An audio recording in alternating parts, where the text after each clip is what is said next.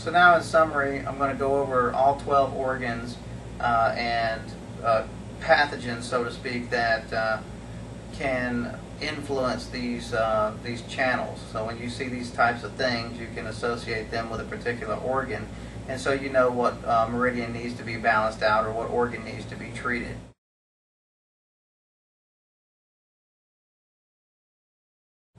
For the bladder, diseases of the top of the head, the back of the neck, the sacral region of the back, and the lumbar region of the back of the legs, and the outside of the ankle all the way down to the little toe.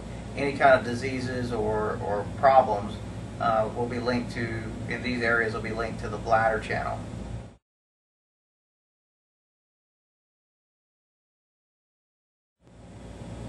For the kidneys in general, most any deteriorating disease that causes the whole body or portions of the body to deteriorate will be linked to the kidneys. Also, lower extremity pain or weakness, legs, low back, can be linked to the kidneys as well, along with hot or heat sensations on the insides or bottoms of the feet.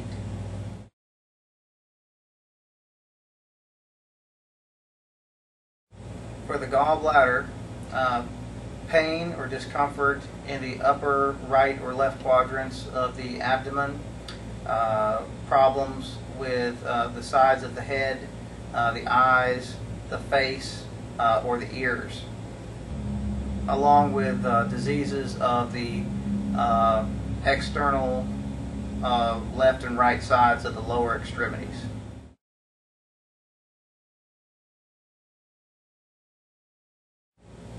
With the liver, you could be looking at pain or swelling in the hypochondrium or some type of disease of the genitals.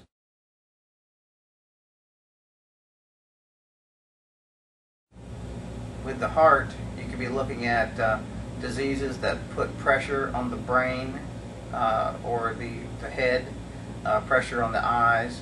It could also be, of course, problems with the physical heart itself, or problems with the lateral side of the chest.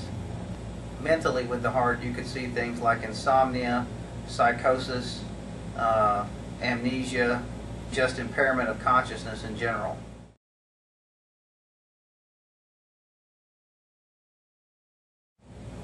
With the small intestine, you can see diseases affecting the jaw, the upper extremities of the ulnar nerve, as well as the throat, face, and ears.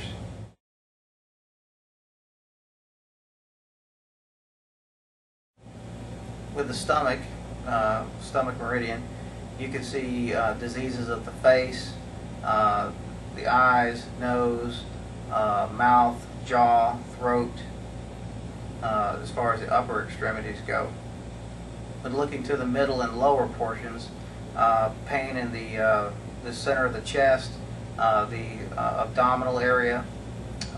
You can also see diseases of the lower extremities, and lots of problems that generally fall under psychiatric evaluation.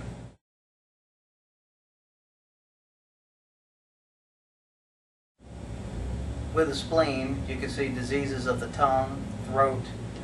You could also see problems with malabsorption and diseases on the inside of the lower extremities, the medial side of the lower extremities, such as varicose veins and this type of thing.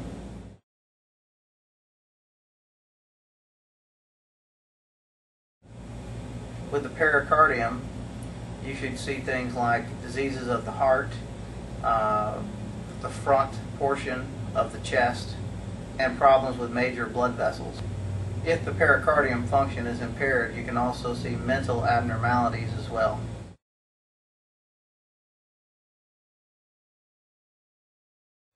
With the triple heater, you can see diseases of the face, cheek, larynx, and the neck, as far as the upper extremities go. You can also see shoulder and scapula problems as well with the triple heater.